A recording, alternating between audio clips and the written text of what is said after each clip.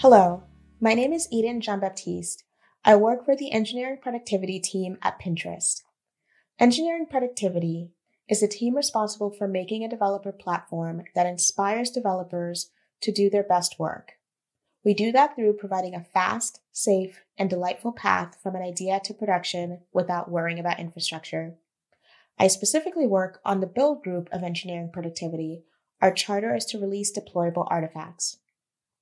Today, we're going to talk about the past, present, and future of Bazel at Pinterest.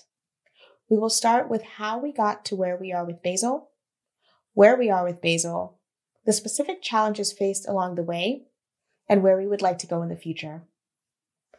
I want to start by talking about the landscape that got us thinking about the switch to Bazel. Pinterest's engineering productivity team manages all repositories at the company and are responsible for the success of all artifact builds. Currently, we have over 1,365 active repositories, with an average of 20 repositories being created a month. By moving to a Monorepo, we can reduce the maintenance burden of managing such a large number of repositories. Of those repositories, we have 4 high-priority language-based monorepos.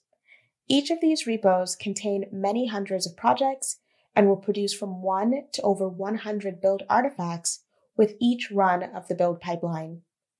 Before Bazel, each of these was running a different build system. With Bazel, we can reduce the expertise needed by our build team to a single build system.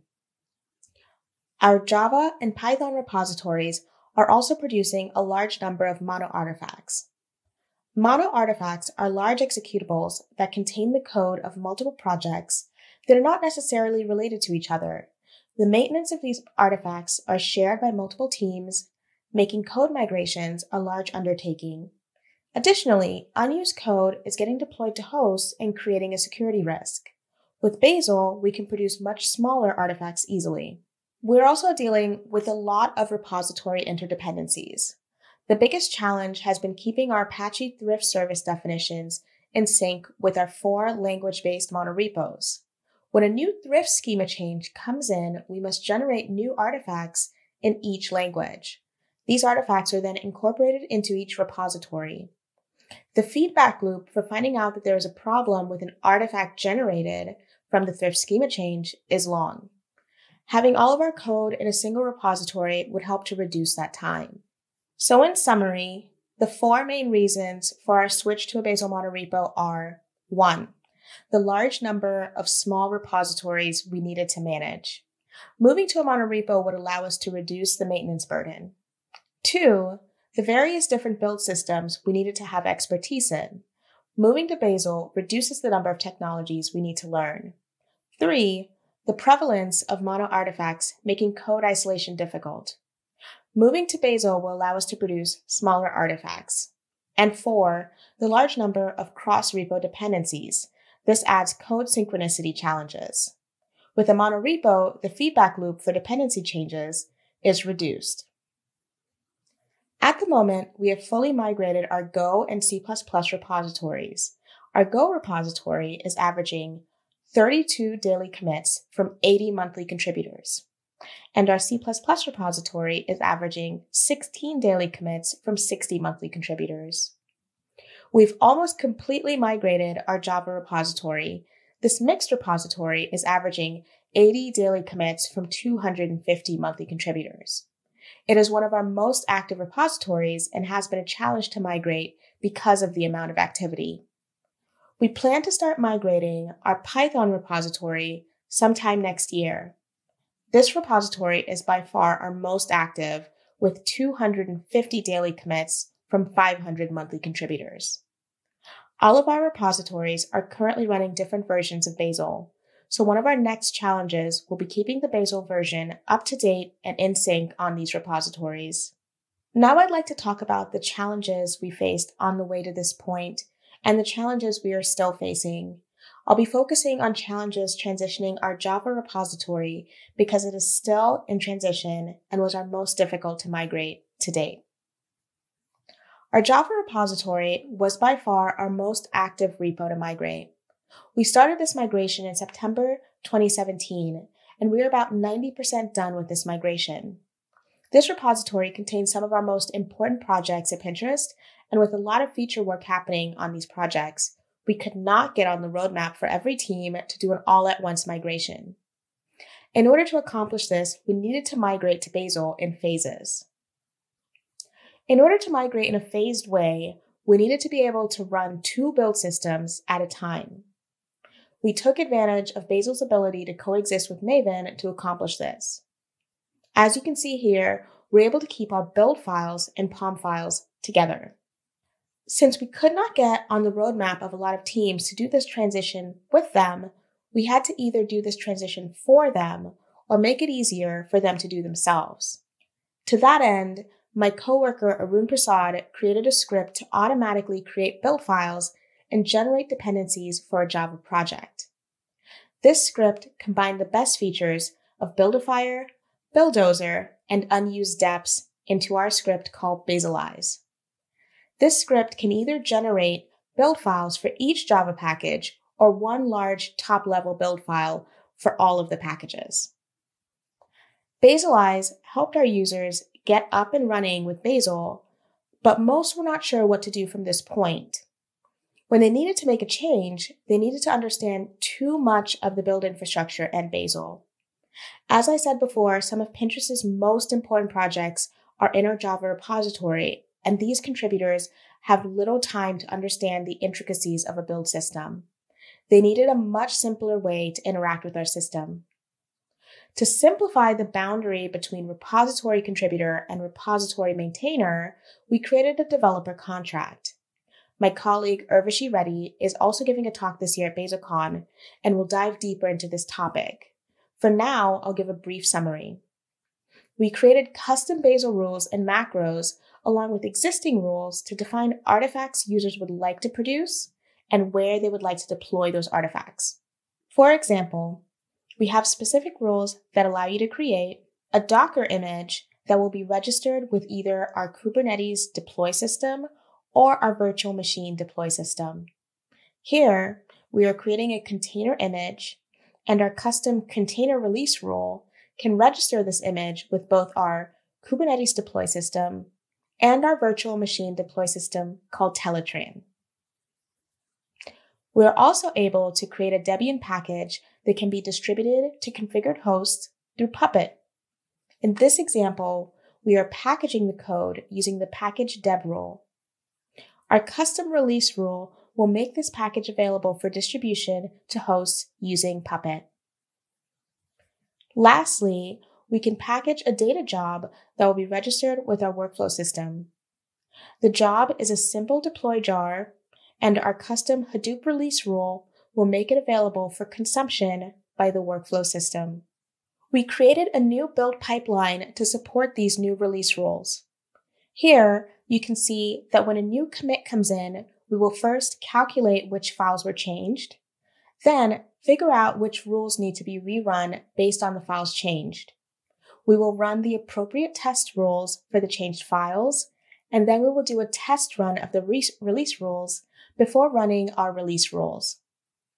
These release rules create the deployable artifacts and save them to the appropriate locations and notify the appropriate deployment systems of the availability of new artifacts. The simplification has made it easier for repo contributors to only be minimally concerned with the build architecture of their code. It also allows them to only need to know how to interact with the build system in one way. From their perspective, they only need to know what they want to do with their code. From our perspective, there was a lot of infrastructure involved in pulling this off. I advise you to go and watch Urvashi's talk to learn more about the implementation of this system and how we plan on integrating this in all 4 of our language-based monorepos. The repo contributors were used to a lot of isolation afforded to them through their Maven POM files. They were previously allowed to define their dependencies independent of what everyone else was doing. With the switch to Bazel, we decided to go to one workspace to simplify version conflicts and runtime errors. Unfortunately, with the phase approach came an unforeseen challenge. Those who migrated first were able to define the third-party dependencies used in the workspace. For most projects, this involved minor code changes to get it working with whatever version was in the repository, but for others, this meant large blockers for the project. We have allowed our users to create dependency version exceptions when they need to use a different version of a dependency due to a critical blocker. You can see here that the main repository version of Guava is 20.0, but a team needed to use an older version for a short time as they made changes to their infrastructure to support the newer version. So an exception was made for 16.0.1. We do recognize that this should be used with caution as it could lead to runtime conflicts in dependent code. Because of this, owners of dependent code work together with everyone in the dependency graph to use the same version, and these code exceptions are meant to be short-lived. One of the biggest requests we get from users is the ability to support provided dependencies. This was particularly requested by our Hadoop infrastructure team, where the jobs in the Java repo would be run on the platform where the Hadoop dependency would be provided. We do discourage our repo contributors from creating an environment where the code is built with one set of dependencies and run on a different set of dependencies. For this reason, we have not built in support for provided dependencies. However, because there are dependencies that may exist on the host that could collide with the dependencies in the jar, we have created a custom rule to create a shaded jar. In this example, we'll package all of these dependencies into the same jar.